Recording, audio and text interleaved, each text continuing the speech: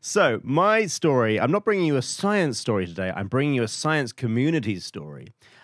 Because that is just as important and just as exciting. And the science community is very active online, and it's very interesting to watch. So the headline of my story this week is Scientists Rename Human Genes to Stop Microsoft Excel from Misreading Them as Dates. Oh. That sounds about right. Yeah. Yeah. To be perfectly honest, Excel is a great program, but it's also the worst. Absolutely the worst. Sometimes it's easier to rewrite genetics than to update Excel. So basically, scientists have a system for categorizing genes, which is a name for the gene and then an alphanumeric code for that gene. And the alphanumeric code is in some way derivative of the name of the gene. And this is known as its symbol. And because of a flaw in Microsoft Excel, 27 human genes have had to be renamed.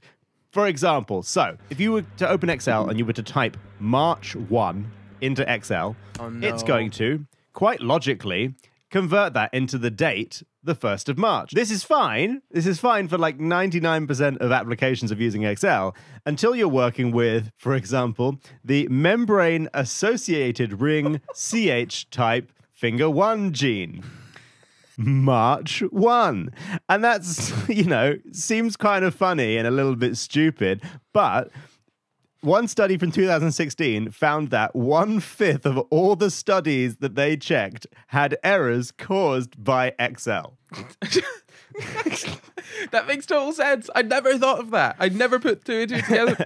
Oh my God. The worst part about Excel as well is that Microsoft is so backwards compatible that, like, obviously if you make something if you've got an Excel file from forever ago, it will basically still be working in current Excel. Yeah. Like they make it work. Which is very handy. Yeah, but you can't change too much. Yeah. Because Yeah, if you change Excel to not register dates like that, then there will be companies that, for example, that have been that have got Excel files that their entire company is based on. If you update Excel so that, say, March 1 doesn't automatically turn to March 1, you've suddenly ruined a number of businesses. Yeah.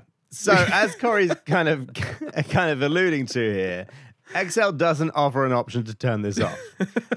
And even if it did offer an option to turn this off, the problem is if you then exported your data into what's called a CSV sheet, which you may use, James, you may use CSVs at some point, Corey, you may use CSVs. Yeah, basically, it's a common way of sharing data between applications.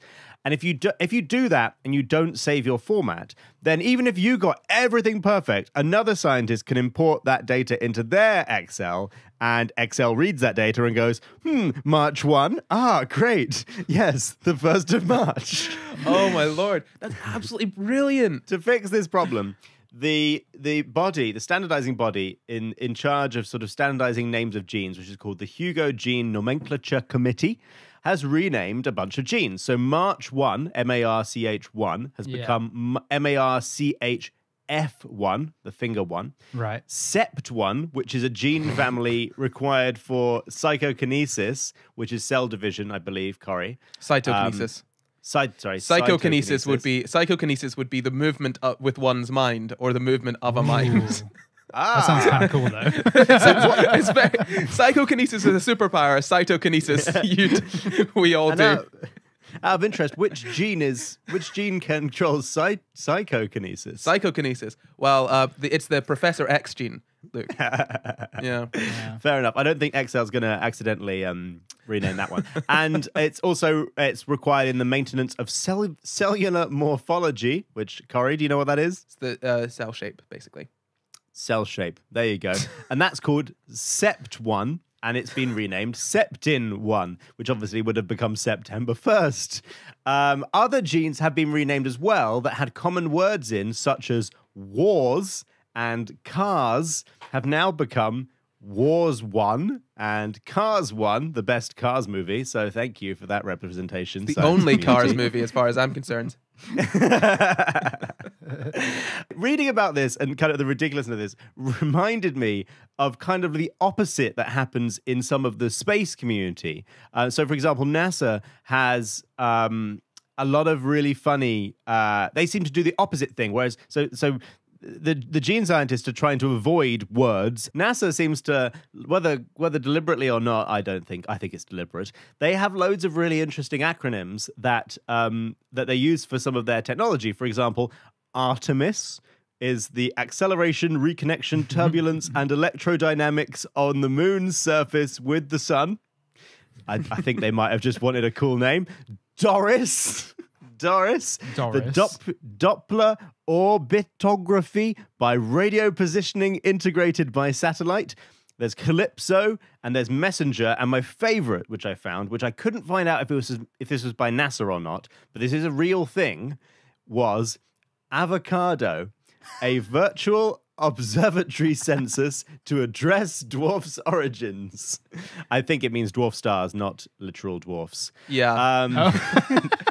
I'll tell you this: it's 100% on purpose. I think you see it. You're right. You see it more with sort of let's call them space scientists. They're total nerds and they love naming things after things that already exist. Actual things, yeah. Yeah. I mean, biologists have their own sort of.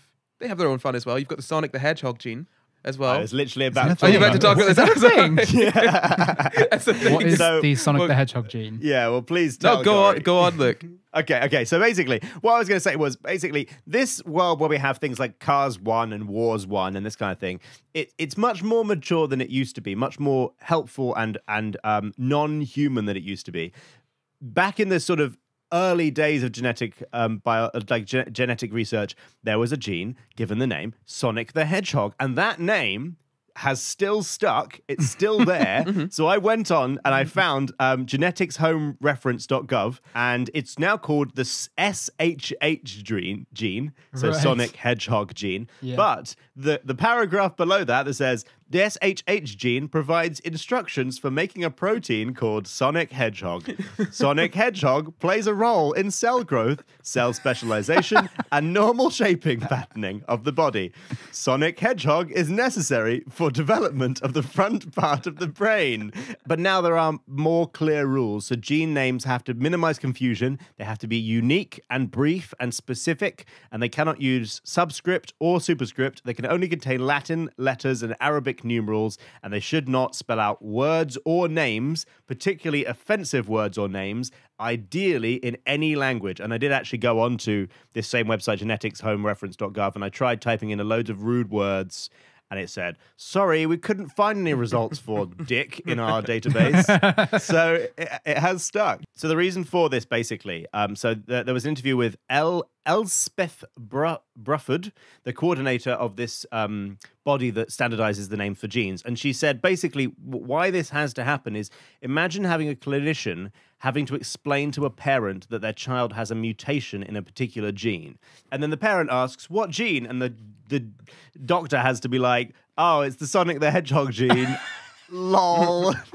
So it is actually very important. And there has been a kind of mixed reaction to this, with some scientists being like, this is ridiculous. The inability for Microsoft to change this has resulted in a change of the human genome categorization system rather than just a piece of software. But ultimately, in the long term, this is a good thing, because sure, you can fix Microsoft if you want, you can fix Microsoft Excel if you want, but somewhere down the line, you'll use another piece of software and another piece of software. And if you're calling things March and September and war and things like that, it's just not good practice, not good scientific practice. Although, interestingly, biologists, while they have named genes, they've stopped naming genes with more interesting names. They still have animals to have fun with. There's an animal.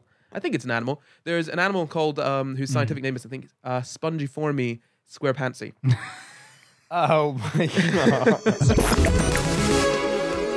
If you enjoyed that clip, head over to patreon.com/SciGuys, where you can find the full show. Or you can stay here and catch up on old SciGuys episodes. Or you can follow us on Twitter, Instagram, and Facebook at SciGuysPod to find out when we're doing more live shows.